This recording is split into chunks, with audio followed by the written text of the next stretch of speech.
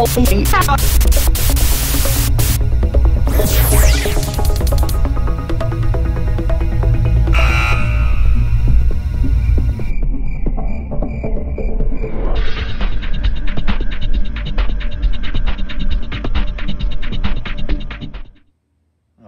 hey, this is Tacoma Comics and welcome to Full Run Fridays.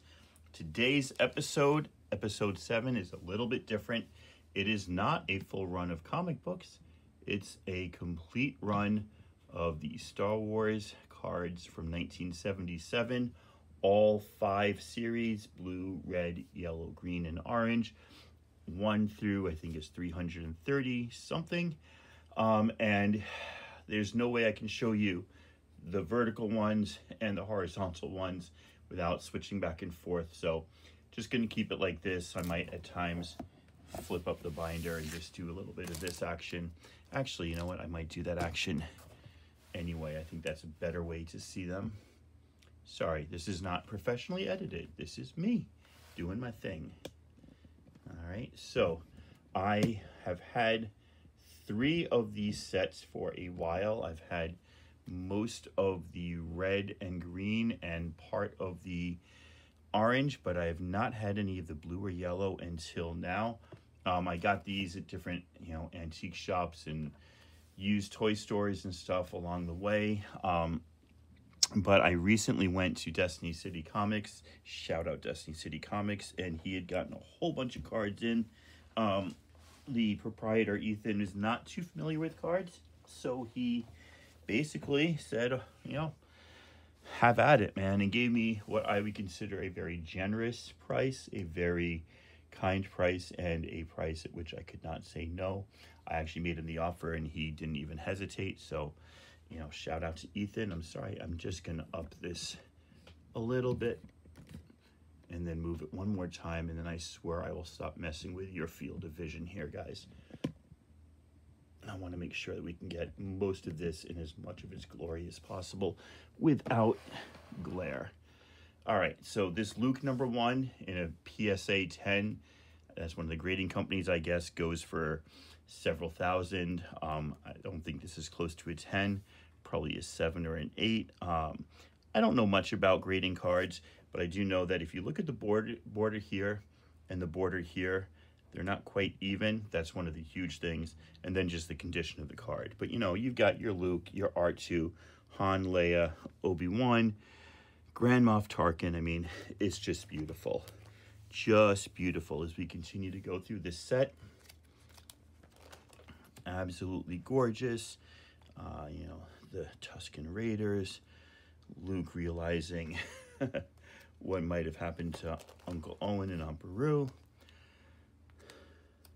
The cantina, getting through the cantina, going through the asteroid field where the Alderaan was destroyed, onto the Death Star, into the trash compactor. My gosh, I mean, this just brings me back. I had several packs of these as a kid, and I had stickers that I put all over my my bed frame when I was like 7 or 8 years old, but that in no way compares to what we have here today. This stuff is just amazing. Just amazing. You can see they might not have originally been planning on doing so many sets, because here, halfway through the first series, we're already at the medal ceremony.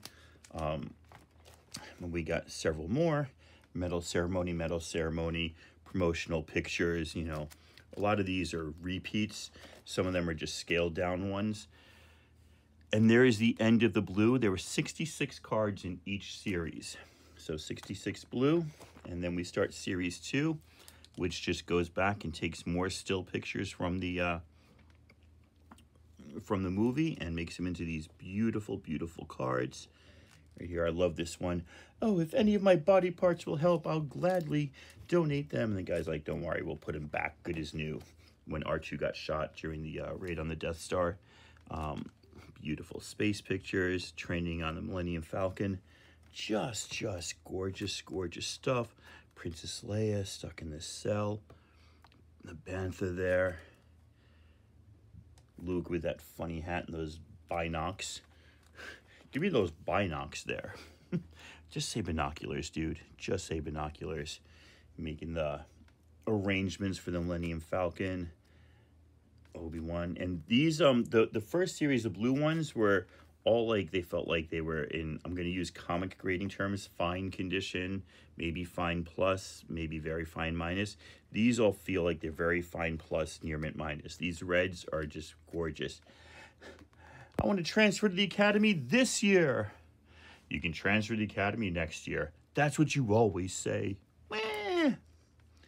Sorry, I'm like just having a blast living through this, man. I'm so happy to have completed this set, and I did not think I was going to complete this set anywhere near as quickly as I did. Like, this was just a long-term project. Hey, when you get a chance, you'll get those reds and those yellows and finish those oranges. Then I got to switch these around. I like them all facing that way. And then I just found, like, you know, a guy who's got a whole bunch, and he had a lot of doubles too. The collection he bought, the guy had like tons and tons of doubles, which was really nice, but he had complete sets of the red and yellow, and so, boom. Here I am doing a full run Friday episode, and kind of loving life, man. I really am. I'm so sorry. I want these all facing the other way, these horizontal ones. It's just my own personal preference. Look at these, man. He shoots first. I guarantee he does. I saw the original in the theater. I have a feeling we're all going to be a lot thinner. I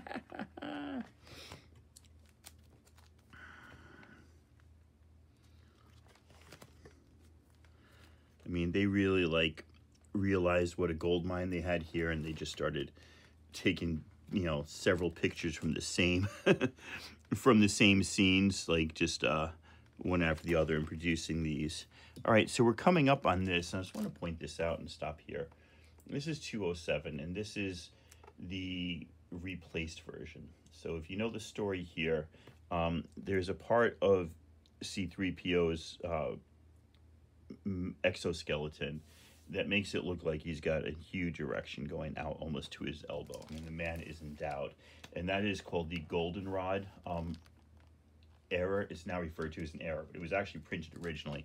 And it was just the way his, like, pants, for want of a better word, go up there. It's been airbrushed out. So when I saw that this guy had a pack of, it was just, they were all in Ziploc bags, and this was like number 200 to 220, let's say, and this is number 207. I said, hey, did you check to see if the goldenrod error card was there? And Ethan wasn't familiar with that, so I showed it to him. Now, in raw, mid condition, it's like a $20, $30 card. Slabbed, it gets up there. Slabbed in really good condition, it can be a several $1,000 card if it gets to like a 9.5 or a 10.0, right? And these were really nice. You might say, well, why didn't you just take it if you didn't know about it? Dude, that's just not how I operate. The guy had cards he was selling me cheap. Star Wars comics that I bought that day, pretty cheap. I wouldn't feel good doing that. I might do that to somebody who just didn't know what they had, was aware that it existed, and was charging an arm and leg for stuff, and I felt like, hey, I'm getting over on this guy because, you know, he or she is just, like, got ridiculous prices. But this is an LCS. There's 3 of them in Tacoma, so I'm super lucky. But this guy's always been good to me, always held comics for me. If I show up, as I did recently, and said, hey, man, thanks for holding those comics, I actually don't want these 3. He's been very gracious about it.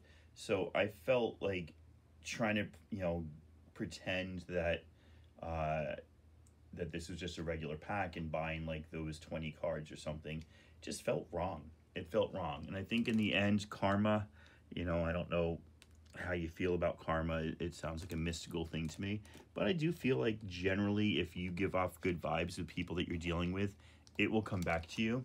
And, you know, in general, it has. He's always made fair deals with me, always knocked off like 10% of prices when I buy stuff. And I enjoy going in there. So I'd feel horrible if I, like, you know, not stole, but if I bought a card on the cheap, way less, You know, I paid a paltry sum for all these cards, the 3 sets that I added, so what I already had, because I know he bought it for paltry sum, but I'd feel really bad if I just tried to like steal that. So that's not my style. I just wanted to put that out there. General Dodonna. Is there any Mon Mothma pictures? Because, you know, she's a big character now in Andor and stuff. I like what we're seeing with Mon Mothma. I think we're going to see Mon Mothma in Ahsoka. I'm going to go a little bit faster here because, you know, is that Biggs, right? Fresh from the Academy. Because you've seen a lot of this before. Stormtrooper in yellow background. There's obviously like a production shot. Got a lot of character cards here. The Marvelous Droid C-3PO, a pair of Jawas. Some cool stuff. And then we get to orange, which I believe is the last. I've already done blue, red, yellow, and green. So this is the last set. I'm getting up into the 300s. I love this wire one when he's in the Jawa crawler. Oh, R2. I thought that was really cool artwork there. As it turns out, at the same time, I almost got a complete set of the Empire Strikes Back cards. I'm missing like 4 in the entire set, so I did really well. But I haven't put that together yet. I just have this. Now, they ran out of stuff, so this is all behind-the-scenes stuff, right? George Lucas looking at stuff here. All the effects workers working C-3PO, you know, drinking a cup of coffee. Oh, man, I'd love to go to Tunisia and stay where they filmed a lot of this stuff for Tatooine. That would have been really cool. George is like, Han shoots first here, but I'll change it later. Sorry, I had to put that in. Boom. Look at all the special effects designers and workers. Really, really cool. I love this stuff. Yeah, man. Full, complete run of stories. Now, what I am missing is the stickers. The stickers were separately numbered, and I don't have those. But I'm okay with that. All right, man. Thanks a lot for sharing this time with me. I appreciate it. Give me a like and a subscribe, and I'll catch you next Friday.